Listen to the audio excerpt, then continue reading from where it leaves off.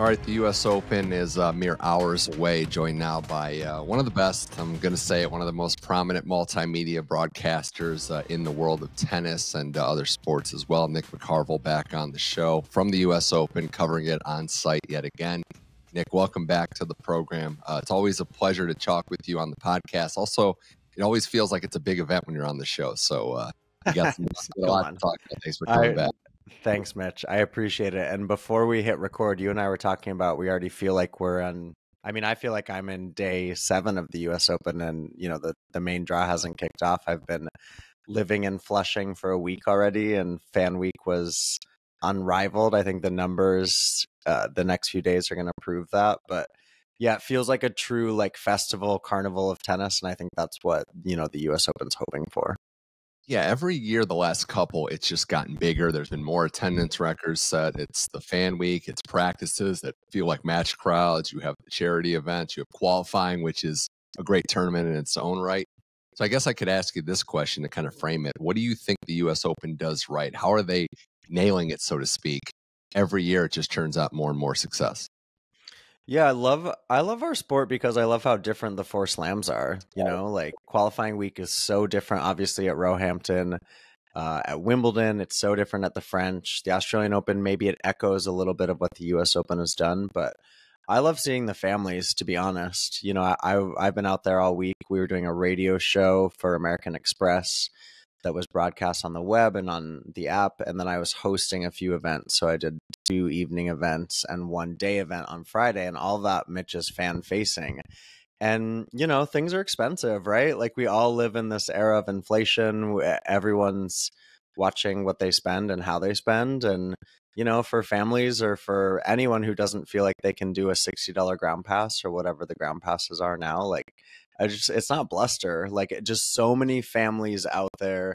So I think the U.S. Open does that really well. $0 to get through the gates. Then you're paying $15 for a sandwich or whatever it is. But that's kind of the trade-off. And I think kind of the multi-layer approach to what Fan Week is. Qualifying is huge. I think for you tennis heads, that it is such a huge opportunity for people who are on the comeback trail or just coming up or, 15 years young or whatever it is. But then the programming in the evenings, the fan stage, the practices, the fan access, the practices are just gosh, some of the pictures coming out from this weekend of these absolutely jam-packed practices. That's really cool and even today I was on the Long Island Railroad coming out this morning from my apartment in New York. I stayed at home last night and people are pumped to see practice that. I think that's a change. That's a shift in our tennis. And we have to understand that as tennis, as the tennis world, we need to understand that people want to have access to this kind of stuff. So I think the US Open has gotten that right. It has, and you mentioned the families and just the kids too. I see, and I'm not the first to bring this point up, but it is creating those moments and those fans for the first time where you're right, it's expensive to go to big matches and not everyone has the privilege to do that. But when you see a player practice or just interact with the crowd, they're really creating those moments for the kids. It's very special to see. And you touched on it too. Playing in this event and just qualifying.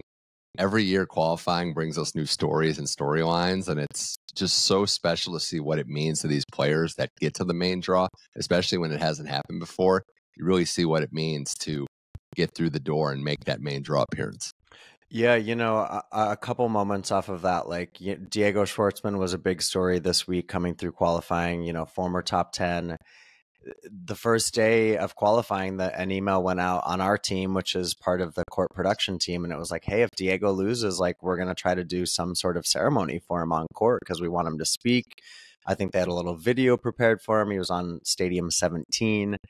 And, he goes on to win 3 matches. They can push that presentation into the main draw now. But that meant so much to him. And then you look at players I was looking at Priscilla Hahn and what she's been through, the Australian player. Another Australian is Lee Tu, the men's player. He had never actually successfully qualified for a Grand Slam. And on our radio broadcast, we were trying to hit all those big moments, especially on Thursday when people were qualifying. and he was down on the court like he had won the tournament. And that's what it means to these people, is to have the paycheck, that $100,000 guaranteed. That's huge, Mitch.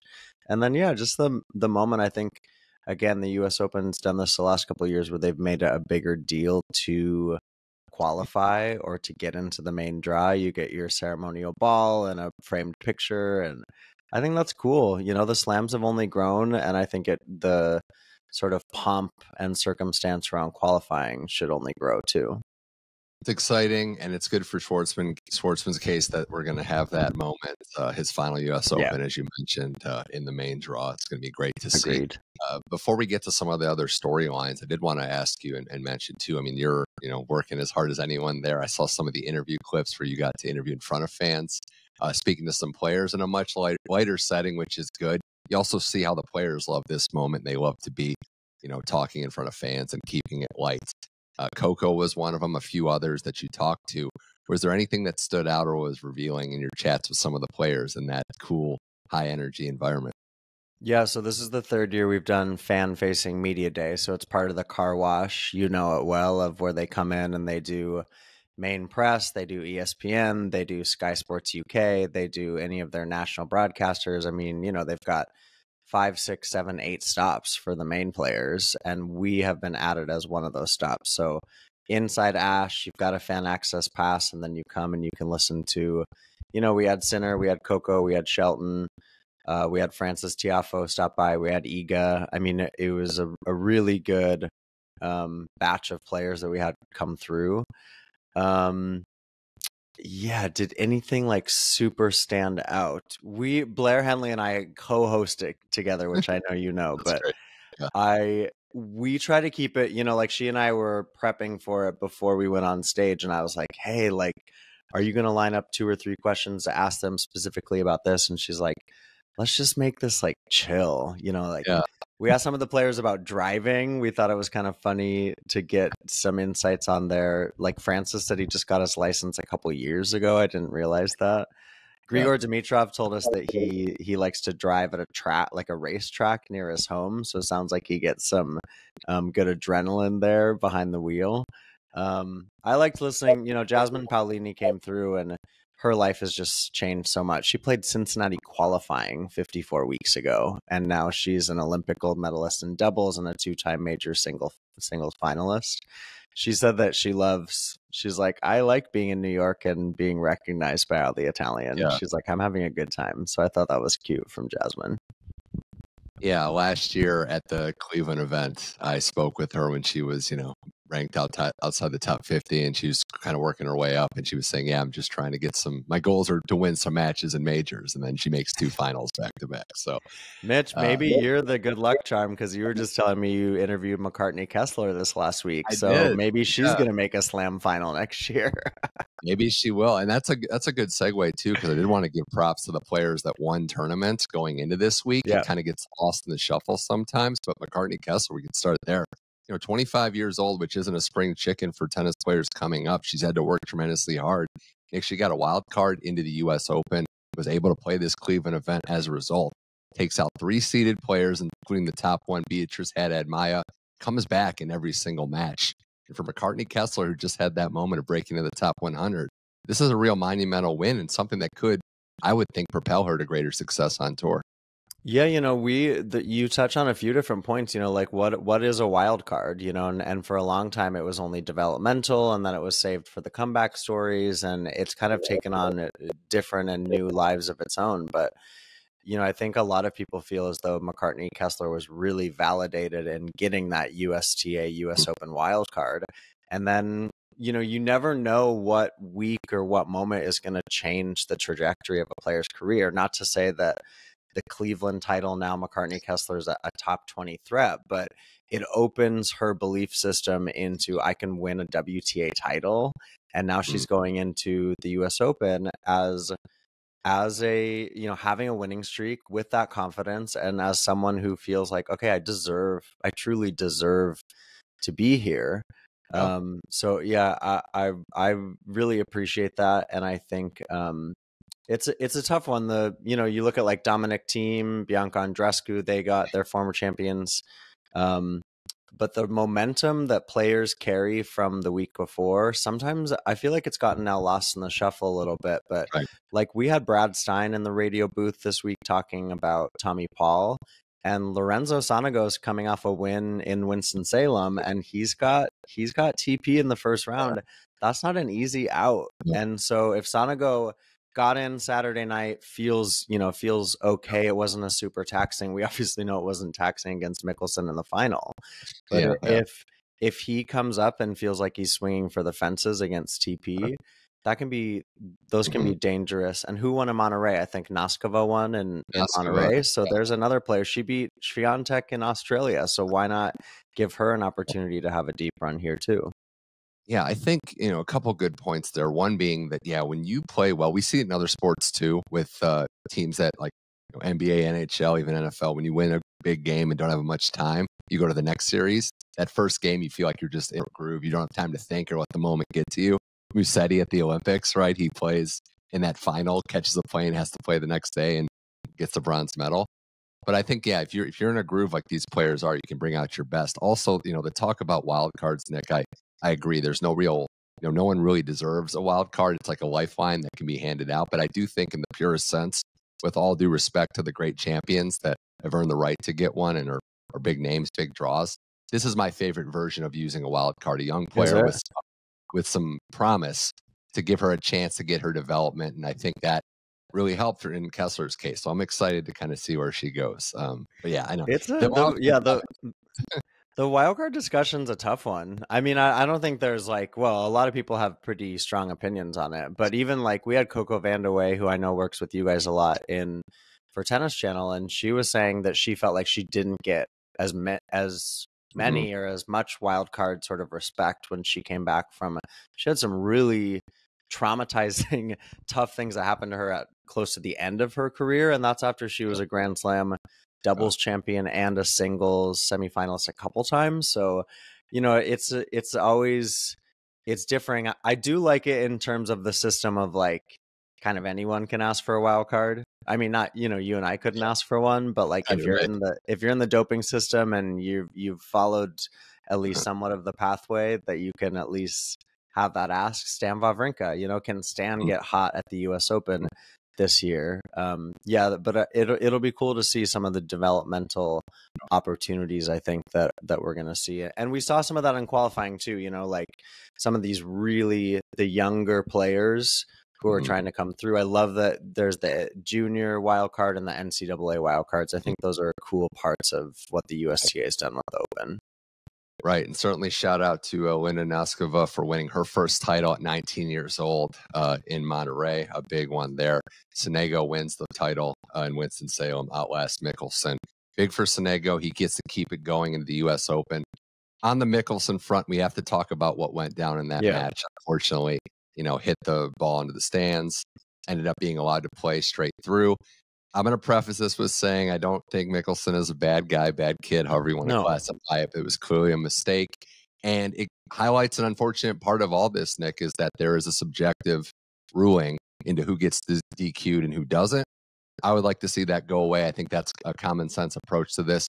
Sounds like he probably should have and most likely should have been DQ'd in that situation. Yeah.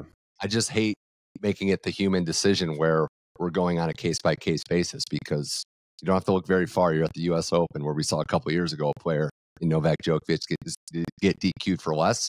I would like to see subjectivity taken out of this entire situation. Yeah, and actually, I was thinking, we were talking about it today on our broadcasters get together before the U.S. Open. Does that rule actually state if a fan is injured or what have you? Because that's kind of what they used. That's what they used when they disqualified or defaulted Novak from the U.S. Open in 2020. Right. But I think that, it's a little strange that we're in a sport that's been around for so long, and that we have these now there's these reactionary, everything's oh, well, we'll take a look and we'll see what we can do. It's are we not thinking ahead on a lot of this stuff? But yeah, I mean, I would say the same thing about Alex. I haven't had as many interactions with him, but I understand him to be really respectful. And I have a tough time, Mitch, from being on court and emceeing a lot, where I feel like I've seen this kind of systematic blow off steam? You know, like, well, Right. why don't you just crush your racket? Like, the only person that's really going to hurt is the racket. I mean, Yeah, I guess you could damage the court, but I mean, players are put in these kind of like fishbowl, you know, for boil. sure. We're like putting the lobster in the boiling water. So yeah, I think it needs to be very clear as to what that looks like. I agree Yeah. with that. And you just we can't mess around with safety, because Yeah. whether it's an official on court, a player themselves, let's not forget that we want to keep them safe too. Yeah. And fans, that it just, you know, the next time that happens, it hits a little Mm, kid, or it hits someone right in the temple, or I don't know. It just is like, yeah. it's great that it didn't severely hurt that individual, but we are playing a little bit with fire, I think. Right. If you make a blanket ruling, like if you do this, you're out, it will definitely curb behavior, and players will know, okay, I can't even take the chance. If I do this, I'm out. Yeah, Then like you will. why was Nishioka like blasting like 6 balls? I mean, I'm exaggerating obviously Right. to make my But yeah, point, but it was like close why to was that safe. just like, Yeah. yeah. No, I agree completely. And we saw it in the doubles match at Roland Garros last year, which was way less, and the player got defaulted. I just don't like that it goes down to what the fans' reaction was, and also how the umpire decides to interpret it. It's not fair to them either. So we'll see. But again, it was a great championship for Sonego as he moves on. More with Nick McCarvel here on Tennis Channel Insight, and I want to get to some of the round one matchups before we look at the bigger contenders. Mickelson, I brought this up. He gets Baziri in the first round. We also talk about the crossover tennis appeal. Nick, how we got Matthew McConaughey tweeting about for Baziri. Like, he just loves tennis now, and it's great, sticking up for his Longhorn, but he's all about it. First of all, like Matthew McConaughey, and the tennis tweets are hilarious. He was like all over Tommy Paul earlier this summer, but it's a huge moment, and it's really cool to see. Like, I think you could maybe argue Schwartzman and Spizzirri. I mean, pick a few other moments. This qualifying tournament there was a lot of great stuff that happened, but there wasn't like really any big standout moments. Maybe that Joao Fonseca Elliot Spizzirri match, which was high quality. It was on court 5. It was like total Thursday of main draw vibes. Like, it was just Yeah. so good. It's like the And Olympics, too. You had like the crowds, the country mates, Brazil's yeah, going to be there, and the the Americans were coming out. Brazilians. Yeah, the Yeah. Brazilians are always loud, aren't they? But Yeah. Spizzirri, he's a local kid. He grew up in Greenwich in Connecticut, which is like 40 minutes from the NTC. And yeah, I think that's another sort of cool takeaway, is that the crowds were insane during Fan Week, even for the qualies. I think, and I liked Spizzirri's game. He's ranked outside the top 300. Obviously, he needs to have the opportunity, and he's earned his way now in. And how's Mickelson? I mean, that timeline, is his text message inbox must have been crazy. How does he compartmentalize a kind of freak situation in his own life to now play a huge match in the first round of the U.S. Open? It's going to be fascinating to see. One of the other matches that I wrote down, Nick, was Arthur Feast taking on Lerner Teen. Yeah. For those that don't know about this kid, 18 years old from Irvine, he went on a 28-match win streak, the challenger lower level, but got to his first main draw at Winston-Salem, makes the quarterfinals. This kid is for real, and this is one where, if you're Arthur Feast, do not take this match lightly. This could be a show-stealing match in the first round, because Lerner Tien's game is that good.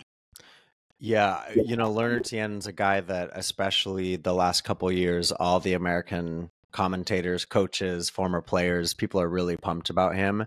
And now we're starting to see that come to fruition. And this is actually where oftentimes I feel like we complain about our systems in tennis, but let's give props to our systems in tennis. He needed to build confidence, and has done so by staying at the challenger level, by winning these matches and beating really quality guys. Ask anyone inside the top 300. You feel like you can rally with Novak Djokovic or Carlos Alcaraz if you've got a 299 and below. So he's beating that caliber quality of player to win, what did you say, 28 matches in a row? 28. That's insane. He's had an crazy win-loss. And Arthur Fils he was the it guy in 2023. He's had a little bit of a sophomore slump. He's also had some great results as well. But that is, you give Lerner Tien, if you're in the Tien coaching box, you give him you pump him up. Obviously, you set the game plan. What are our expectations? Mm-hmm. And then you say, listen, you're in your backyard. Get these fans into this match and then try to play with his head a little bit. You know, the French are known a little bit to fold sometimes House of Cards. And I like too that we've got the American women have just been delivering so much. Now we're seeing the American men. We've got 5 in the top 20. It's huge. And we're seeing now some of this next generation. Who are these guys that are really going to join the like? Shelton has certainly cemented himself in that group. And so who else is going to join these next couple of years? Yeah, on that American men topic, there were some of the matches I wrote down for first round. You have Sevi Korda taking on Mutet, which is a very, very tough, tricky matchup, round 1. Demonar plays Marcos Giron, who won his first title this year, Newport on the grass. Riley Opelka back taking on Musetti. Then you have Holger Rune taking on Brandon Nakashima, which could be a very tricky matchup too. So if you had any comments on any of those matches, I know there's a lot of directions there, but there's plenty fun matchups. Yeah, of course, and don't count out Mackie McDonald, who has a lot of experience. Now, of course, the tennis isn't of the level of Jannik Sinner, but everything that Sinner's been through over the last week and the months prior that we weren't privy to, I give, especially if Mackie can steal that first set, you know, how is Jannik going to feel out on the match point? How's the New York crowd going to receive Jannik Sinner? You named a lot of different matches. We had Marcos Giron in the studio for Amex Radio this last week, and he just I've interviewed Marcos a few times. I don't know if you have, Mitch, but he's so nice. He's just the sweetest guy, and like he just was saying, like, I feel so lucky that I'm, you know, we were talking about the Olympics, we were talking about his title in Newport, and he was just like, I feel so lucky that this is my life, that I'm at the US Open, that I have these opportunities. And he's playing a guy, de Minaur, who, you know, had that really unlucky injury at Wimbledon where he wasn't able to play his quarterfinal, his first ever quarterfinal. We haven't really seen Demon since. So I asked him on air, I was like, sorry, I'm going to put you on the spot, but like, do you fully think about that your opponent hasn't played a competitive match in 2 months? And he was like, yeah, absolutely. I think about that. But also, like, does that mean that he's fresh? Does that mean that he's hungrier than ever? So I also think that, you know, throw Giron in that hat. Like, can the quad squad be able to get himself onto a big stage? I actually thought, we were debating it on air. We had Bradley Klahn and Mark Lucero in the booth with him too. And I thought that was going to be a Grand Slam match. They ended up putting it on 17. And actually Mark Lucero thought, or we were even talking about it being on Armstrong, but I think it'll be a great atmosphere for that match regardless. Yeah, just a note on Marcos and agreeing completely with what you said. Had the chance to, not quite as many as you, but talk to some cool players. And he's the only one that emailed me a thank you like right away afterwards. No way, a thank you? Yeah, that's class. Years ago, so I'm sure he would do it again. But no, he was great there. And I think just the other thing to add on: be careful, Holger, because Nakashima's leveling up his game, and that's a trap match for another reference. Well, and I mean, you know, Holger Rune just hasn't been able to bring like the consistent high level. I think that he's kind of found his stay in the top 15, top 10 to be pretty rocky. And Sam Querrey, Bradley Klahn, and Mark Lucero were all talking about Nakashima this week in Amex Radio with us. And again, that's another guy who, you know, had a bounce a couple years ago, got up into the top 70, top 60. And then injury issues, loses the confidence, has to go down to the lower rungs. That's why there is AA, AAA tennis. The money should be better. Yes. The conditions should be better. Yes. That is a part of the conversation. But the way that it gives players, we were talking about Lerner Tien, he's on the come up. The way that it's giving Nakashima the bounce back, I think that's a real banana peel for Holger Rune. One of the other matches that I have to mention, given what it means historically and going forward, is Ben Shelton taking on Dominic Thiem. Team got the wild card his last U.S. Open. It'll be a cool moment, but we know the draw doesn't really give out moral victories. It's a tough matchup for him. Team getting the wild card here. I know we discussed wild cards here before, but it's good to see him on this court one last time at the very least. Playing a guy in Ben Shelton who is trying, Nick, to duplicate the success that he had last year. Always hard, as we know, and we're seeing, to follow up that initial success in New York. Yeah, I mean, definitely Ben Shelton is the favorite over Dominic Thiem. I don't think either of us are saying he isn't, but how does Ben Shelton handle being back in the States, 50 more weeks of people knowing who he is? The Shelton machine is real. You know, he's got the same agency as Coco Gauff. It's Roger Federer's team. Like they're trying to make these players superstars. So when you step out there on Ash, that's your lineup on Monday is Shelton and Coco in the afternoon session before it's Sloane and Novak Djokovic in the evening. And so how does he handle? And, you know, if you're Dominic Thiem, maybe the level hasn't been there, Mitch, but you step out there and you think this guy has things to lose. And it does feel, we had Dominic Thiem at our Flavors of the Open, which is our food event. Yeah. It's for everything we're talking about, but maybe that's a good thing.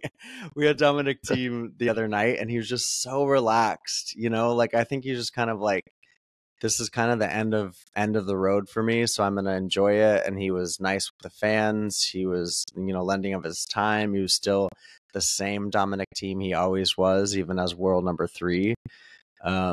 So definitely give him a puncher's chance. You know, he's a former champion here. He's a 4-time Grand Slam finalist. You don't get to that level and play that kind of tennis without seeing that an opponent might be a little bit shaky in their own shoes. Can't wait for that one. There's so many good men's first round matches, as there are on the women's side, which before we get to Nick, unfortunately, no Ons Jabeur this tournament. That was a tough loss for the event. She just hasn't been able to get right health-wise this year. The former finalist, we hope to see her back, but it's just been a brutal stretch for her with the injuries. It's been tough for Ons. You know, I'm with you. Everyone's disappointed when Ons Jabeur isn't part of a draw. You just wonder now, does she take a few months? Does she take the rest of the year off and try to get super healthy and fit? I don't know exactly how. It sounds like that shoulder problem was lingering and it was bothering her enough that she couldn't play at her top level. But then does it need an elongated, you know, those injuries can be tricky. So I really hope that we haven't seen kind of the like slow peter out of Ons Jabeur. I don't know if we have. No one does. But yeah, that's definitely a bummer not to have her with us for the Open.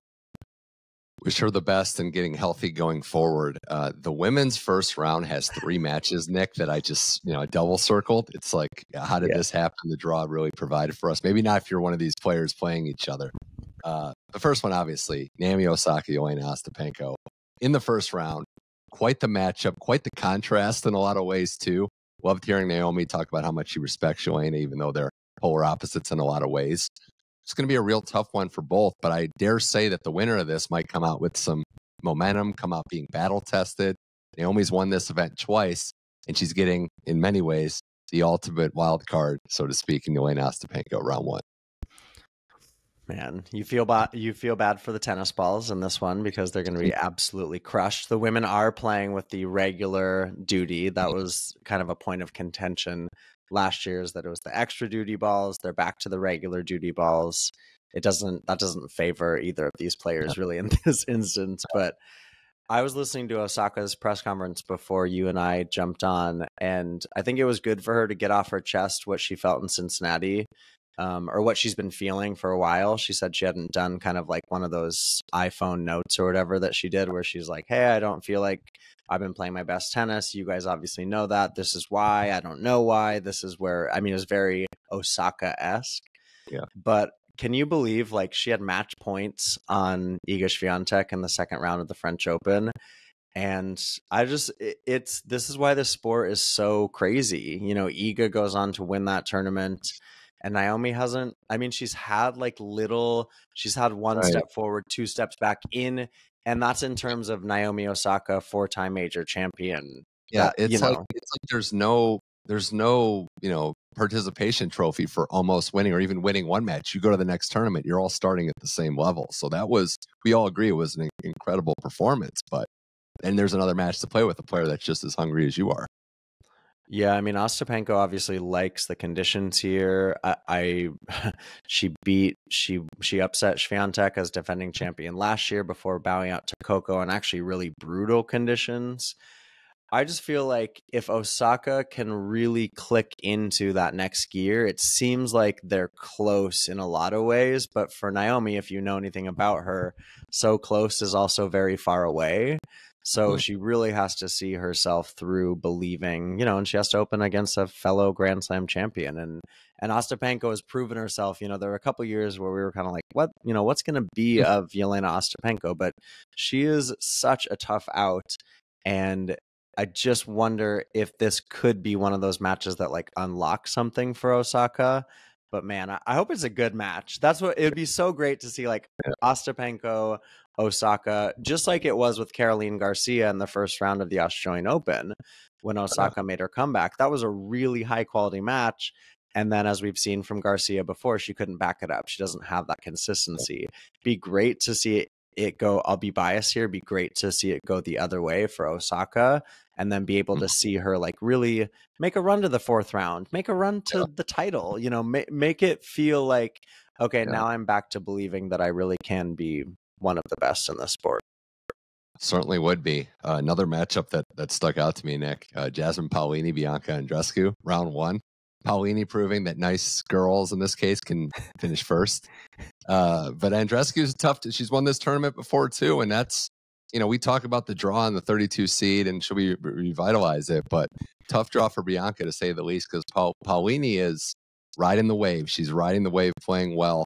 But again, it goes without saying, we're going into new and uncharted territory at this tournament because this is her first year being in the upper echelon of the game. Yeah, I have a tough time seeing Andreescu winning that match. Because Paolini now has like proven herself, she goes to Wimbledon on a surface that she's not that experienced on and makes the final off of the French Open finals, and then does what she did at the Olympics, obviously, with Sarah Rani. I think Sarah Rani has actually not been spoken about enough in terms of, the Irani of it all. Like, she really has been really impactful for Paolini. And I think that I don't know, Mitch, like what it actually all means, but Andreescu just has not been able to get her body right. And so it impacted her a little bit in Toronto. And then I was hearing this week that the body still isn't fully 100%. And Paolini is just such a physical player. So if there's any, and don't forget, like, sometimes I think we look at these matchups and like these players are sniffing out every tiny little weakness. What's someone saying in the locker room? Did you see this tweet? What about this on the practice court? Like, this is real. They're playing for money and pride and titles. And I think Paolini, now they've professionalized everything around her. She wants to go out and pounce on Andreescu. Again, like I said with Ostapenko and Osaka, of course you want this to be a good battle. Just feels like Paolini has like steeped herself well into the excellence that's gotten to her where she is. And Andreescu's going to have to bring something extra special. I don't feel like she has that right now for her on the tennis court. Yeah, it's going to take something special to beat the way Jasmine Paolini's played, to say the least. And the other match I had written down, another just insane draw. Zhang Xinwen taking on Amanda Anisimova. Round 1, Anisimova makes that Cincinnati final, or makes that Toronto final, takes off Cincinnati. Has been playing better, is happier. We love to see that, but she's playing the reigning, confident, to say the least, gold medalist in Xinwen Zhang. So I'm excited to watch this matchup with Amanda taking on a gold medalist. Yeah, Anisimova, I'll be curious to see how her form is walking out on court. And then Zhang Qinwen, she was part of our media day. Actually, I interviewed her, and it seems like she's riding high. And it seems like, it does feel she's got a lot of handlers now. Like she's pretty media trained, but she's like, now I know what hard work means. I've been to a Grand Slam final. I'm a gold medalist. She went home to China. She met the president.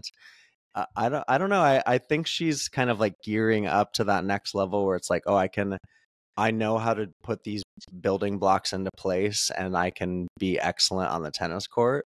She did tell this funny story. I asked Kinwen, I was like, do you like New York? You know, it's hard to tell sometimes with these players that aren't from here.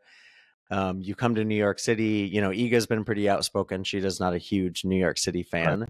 And Kinwen was like, I love being here. She's like, last year I was on Armstrong and like mid match, I could just like totally smell like a waft of burger through the court. And she's like, I just wanted a cheeseburger, which is pretty great for her to say in English in front of American crowd. And everyone, you know, I was like, oh, you want cheeseburger or a plain burger? And she's like, I want a cheeseburger. I just thought that was a good, like, she's humanized. She's figuring out kind of that she can be herself, but also like, you win an Olympic gold medal. I don't think there's any higher honor, especially for an athlete, but a Chinese athlete, especially in the way that culture sees the Olympics. Yeah, I'm pumped for that one too. Winner gets a cheeseburger. Yeah, beating Iga to win that gold too on Roland Garros' courts was amazing. Wrapping up, doing some more here with Nick McCarvel on Tennis Channel Insight, and it's exciting to say the least. If you look at the top of the game on the women's side, as we kind of forecast this tournament, you have Iga as the #1 player in the world, but Sabalenka coming off that very impressive Cincinnati title. Coco's looking to defend her title, doesn't really have a lot of momentum right now. You've got other contenders in the mix in Jessica Pegula, Rybakina working with a new coach, other names out there. So looking at it from the top down, do you kind of see it the way I'm looking at it? Like Sabalenka's in pole position right now, still to be decided, but that Cincinnati tournament was kind of a warning shot. It felt like a warning shot. Yeah. I mean, I'm hearing that Cincinnati, at least conditions wise, was playing much quicker. Like the US Open's giving kind of medium fast. And actually, the review from Qualies was that it was playing a little slower than last year. Yeah, I just pulled up the draw sheet as you were talking about it, you know, like a potential Zhang Qinwen in the quarterfinals. Sabalenka has Maddie Keys in the 4th round. Should she get there? It feels like, you know, Sabalenka just had, you look at 2023 and she made every major semifinal. And then do we say that it's disappointing that she only won one major last year? Well, yeah, that's the thing, is that it's like she was the most consistent player in majors. She only won the one title. The way I forecast it is obviously anything could happen. But right now, the most consistent player in majors has been Sabalenka. Coco's dealing with the momentum issues and they're not playing well. And Iga on hard court's still great, but obviously you have to look at her separate from the clay dominance. So I think the way it's shaping out, I think Sabalenka deserves to be put in that top echelon. It's really Coco. I'm curious about, you know. Yeah, Coco, I mean, you know, she opens against Gracheva and then potentially in the 3rd round against Svitolina.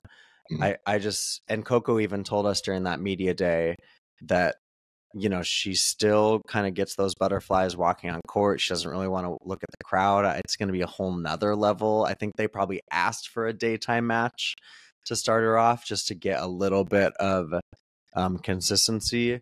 I haven't picked my tournament winners yet. I'd have a hard time disagreeing with you on Sabalenka, just by form, by majors. You know, she opens with Priscilla Hahn, who's not an easy out, but then you've got Bronzetti or Sun, and then it just is going to take someone like a Madison Keys, like a Vekic is in that part of the draw, Yastremska, and then we talked about Zhang Qinwen.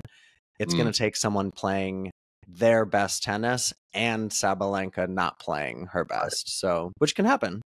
They certainly can. The other name I wanted to throw out, not just because it would be a rematch of if they were to play, but Pegula has been playing well. Jessica Pegula has been playing well, and that final did not go her way, but you know, she won every other match in the lead up with winning the title in Canada and then going to the final. She's someone that I think has kind of found her groove, is healthy again, which is good. So she's another name I would throw into the mix. You got to look at the Americans. The last dance for Danielle Collins, who, you know, gets the 1st round match with Dolhai, but after that, we'll see where the draw leads her. But, you know, she's not going to fear anyone out there. So there is that. She's not. She will not. Well, I mean, you know, Pegula opens with Shelby Rogers, who's also going to say farewell to the sport soon. And then you get the winner of Raducanu and Kenin. So those are two those are three experienced potential opponents for Pegula. And I was just looking at Pegula's bio. You know, she was with us in this media day.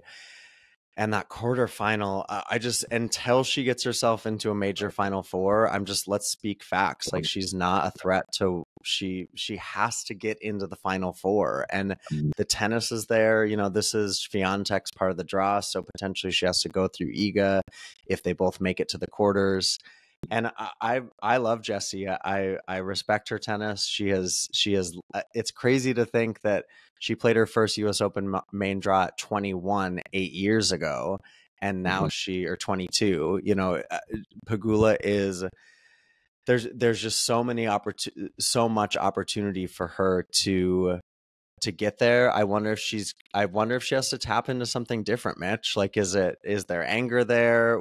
At the Olympics, we were talking a lot to Adam Peaty and to Caleb Dressel in the pool about swimming angry, but swimming controlled. Does Jess Pegula need to take some of that from that, you know, her NFL sort of roots and her family and find some fury? Or maybe I'm completely off. I don't know. But to really talk about her as a true threat, she's got to get into the semifinals.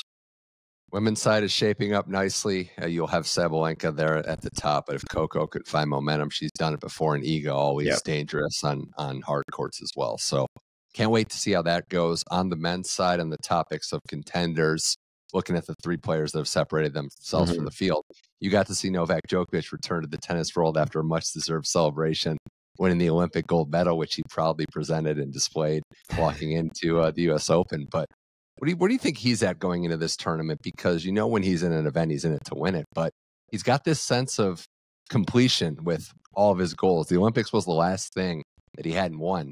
Now he's literally won everything. So I'm curious your perspective on where you think his mindset is going into this U.S. Open. I don't think it changes that much. Like, that's not even trying to have a hot take. Like, I think that it meant so much to him to win that title, but like, I don't know if Novak would have felt like he had to prove himself further if he didn't win the Olympic gold at the US Open, you know, like, because it's such a different stage. And there's too much. I was listening to his press conference as well earlier this afternoon. And, you know, it just is like, I come to every tournament wanting to win, and he's done it for so long. You know, he's talking about his memories of coming here, playing a rainy junior US Open in 2003, where they were like bused to Westchester County to play their matches indoors. You know, this guy he has straddled now, you can argue.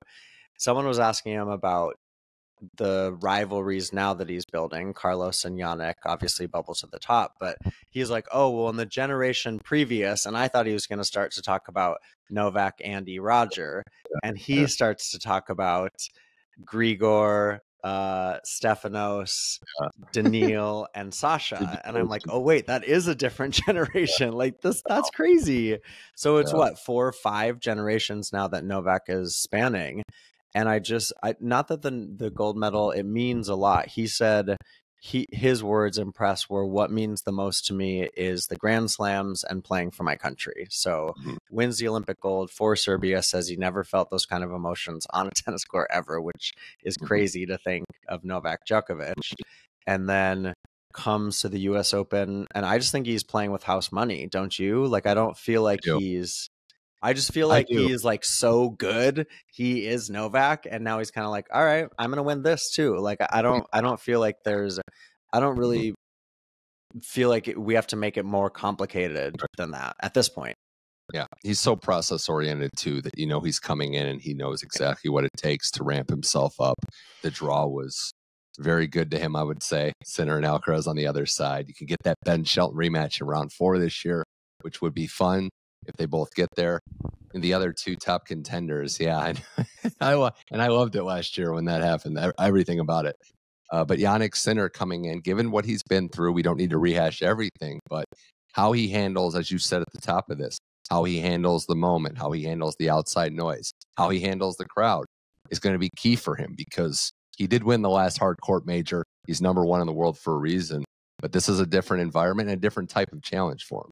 Yeah, and he just won Cincinnati, right? You know, playing some really good tennis, and it seems like maybe he's healthy again after having the illness and the hip injury or hip issue through much of the spring and midsummer, missing the Olympics, which was big. I think it'll be very interesting how, I said it earlier with the Mackey match. I don't think Mackey McDonald, is he going to beat Jannik Sinner in the first round? That's a huge ask.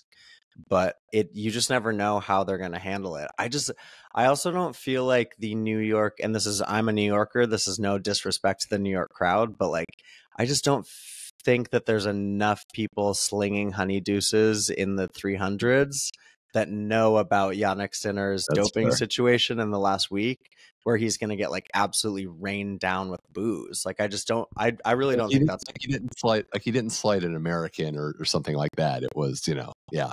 I'm with you there. His reputation still does. I mean, this is an interesting one for it, but it speaks for itself. Everybody likes him, and he's built up in the goodwill to do this. Yeah, the other guy too is Alcaraz, and we're glad that his ankle is okay after the knee slip. Fine. Definitely seems fine. What's at stake for him? And I know he had the rough beat in Cincinnati to Monfils, where he wasn't normally himself. Maybe the lingering effects from the Olympics, but if he wins this U.S. Open, Nick, we're talking a 3-slam year, and that's a transcendent season. That's the short list. So if he wins this one, which a lot of people are picking him, he puts himself in, again, for this kid, especially if he goes without saying, just uncharted territory. Yeah. I'm looking at his draw too while you give some of that background. I mean, I don't, Shapovalov, actually Botic van den Zandschulp that's the winner of, he gets lead to the Australian qualifier I mentioned. I kind of think, Mitch, I don't know what camp you're in, but that Olympic final was a situation he had never faced before. I think Novak's experience, I mean, the tennis was really good, but Novak's experience was really great. And I think that it was Catherine Whitaker asked him about his emotions after that match in press, and Carlos said, I've never faced something like that. So I think that it was almost good that he lost to Monfils, and he was pissed, and like, good. Like, I hope that Juan Carlos Ferrero took him out to Applebee's after that and was like, listen, we're in Mason. This is a huge event on the ATP. We're about to go play the US Open. Like, you're the Olympic silver medalist. Have pride in that for your country. And yeah, I mean, it could be Korda in the fourth round. Yeah.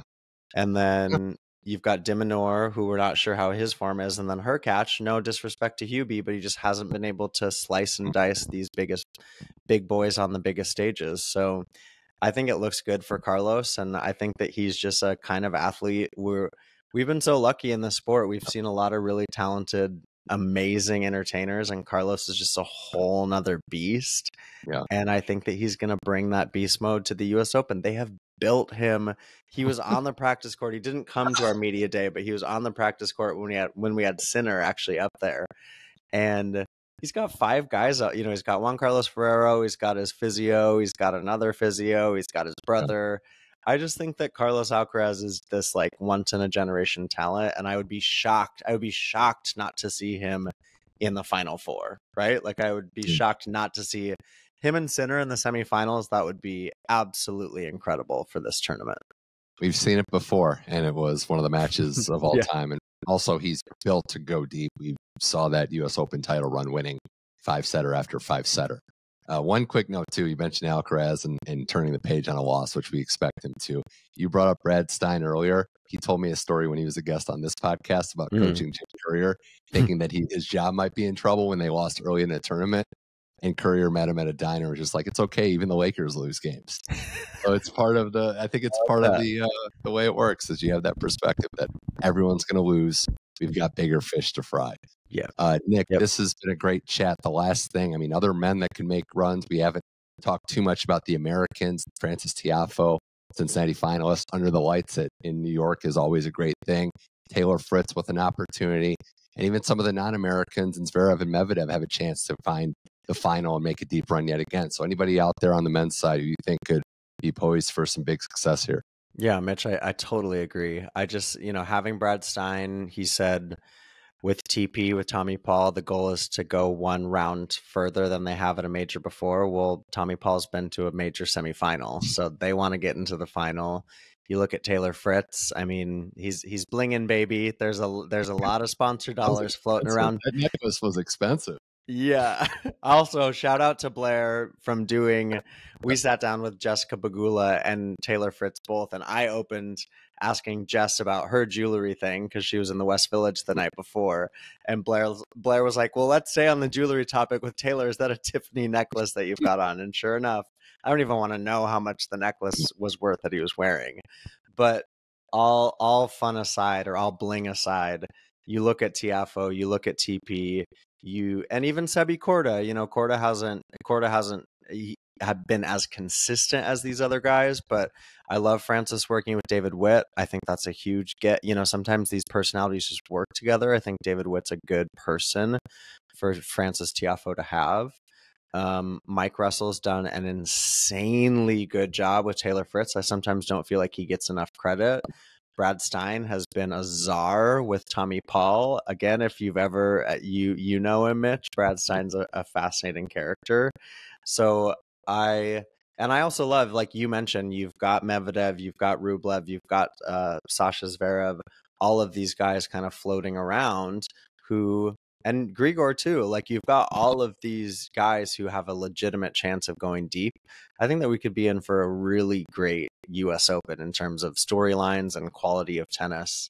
Hopefully the conditions stay not too brutal. I think the forecast is pretty decent, like good New York summer days, and hopefully we don't get crazy humidity. But let's go, baby. Last Grand Slam of the year.